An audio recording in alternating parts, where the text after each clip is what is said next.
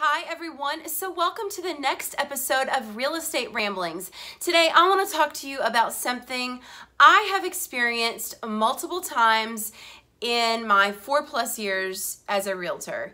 And I experienced it recently, which is where I got the idea for this video. But that is realtors that speak for their clients without actually consulting their clients. So what do I mean by that? Well, I'll tell you what happened to me.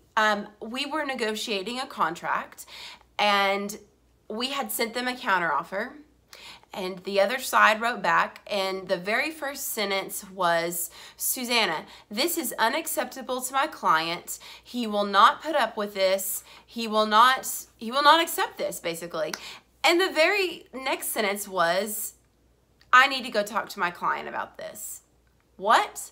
So it's a little confusing, right? You've got somebody out there speaking for you before they've actually spoken to you. So it's really important that you make sure you hire someone that is not going to go out there and give a direction, set a tone in a transaction, say something is okay in a transaction or not okay in a transaction before they actually come and talk to you. Now, we get to know our clients. We get to understand them and their personalities. We get to know what they're probably not going to like and what they're probably not going to be okay with, or vice versa.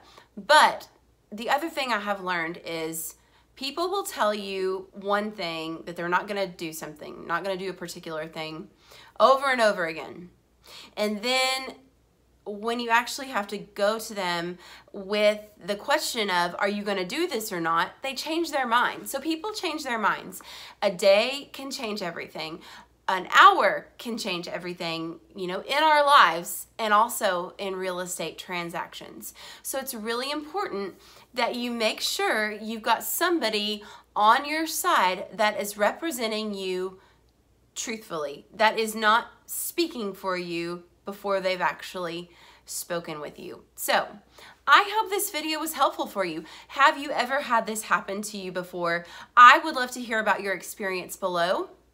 If you disagree with me, I would love to hear it below in the comments.